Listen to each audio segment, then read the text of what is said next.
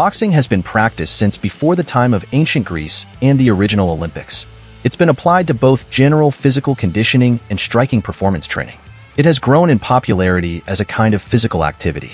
A typical boxing workout consists of hitting drills on tools like heavy bags, speed bags, and focus mitts, as well as movement and footwork drills to avoid punches. Even virtual boxing is another option available to users of gaming systems equipped with movement sensors.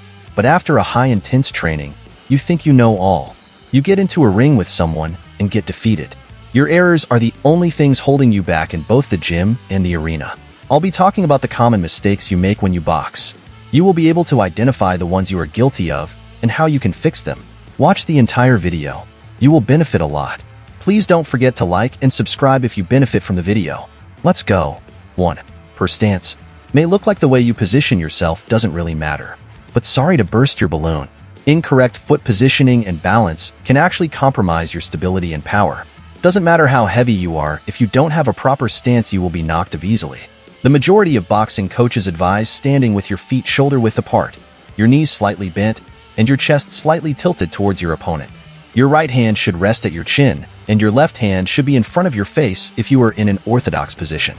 Changing from this position limits your capacity to attack your opponent and facilitates their punching power. 2. Telegraphing punches. The term telegraphing punches describes the unintentional signaling of an incoming strike through body movements or positioning before it's actually thrown. This error eliminates the element of surprise and gives opponents valuable milliseconds to successfully anticipate, avoid, or counterattack. Pulling the shoulder back or tensing muscles before a blow are common examples of telegraphing, which basically broadcasts the intention. Telegraphing not only reduces the likelihood that the blow will land, but it also puts you at risk of being hit by counterattacks. Boxers who want to be great must learn how to hide their movements and deliver each punch as effectively and unpredictably as possible. 3. Neglecting defense. Focusing solely on offense is another factor that leaves you really open, and you will be very vulnerable to counterattacks. Make sure to use the same amount of energy you use to train on offense to train on your defense. It is an important aspect which a lot of people neglect during training. 4. Overextending punches. Extending your punches too far can compromise balance and leave you open for counters. Punches that are overextended uses a lot of power. So after punching you will lose a lot of energy. Also, unnecessary stress on your joints and muscles, especially the arm and shoulder, could likely increase the risk of you damaging your joints. So make sure to concentrate on maintaining right technique, making sure that every blow is thrown with control and precision within their ideal range, and optimizing both defensive preparedness and power in order to avoid extending strikes. 5. Ignoring footwork. Many people are guilty to this. Footwork during boxing is its foundation. It provides the necessary balance, mobility, and positioning to effectively execute punches and defend against incoming attacks. Neglecting proper footwork diminishes a boxer's ability to maintain distance, create angles, and swiftly move in and out of range.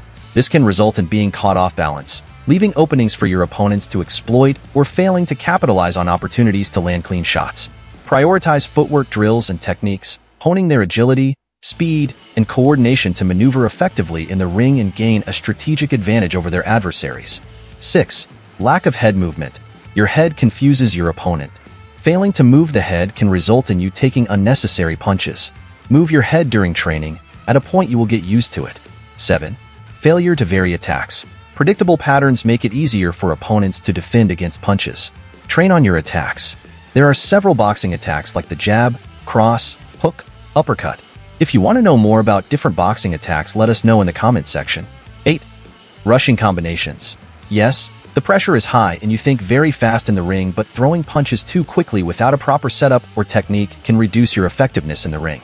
Make sure to prepare and watch your opponent closely before throwing a strike. 9.